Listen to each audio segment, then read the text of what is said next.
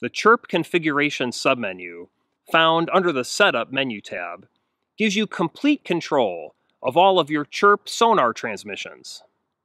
Using this submenu, you can turn CHIRP sonar transmissions on or off for any of your available sonar techniques.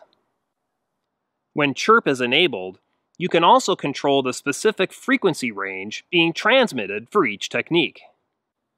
However, when CHIRP is disabled, your HELIX will transmit only a single frequency for that technique.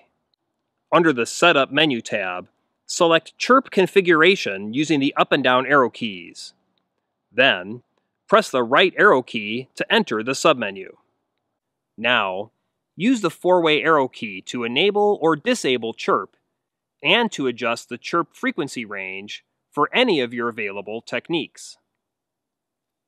Under most circumstances, you'll enjoy the maximum benefits from CHIRP sonar by using the widest available frequency range.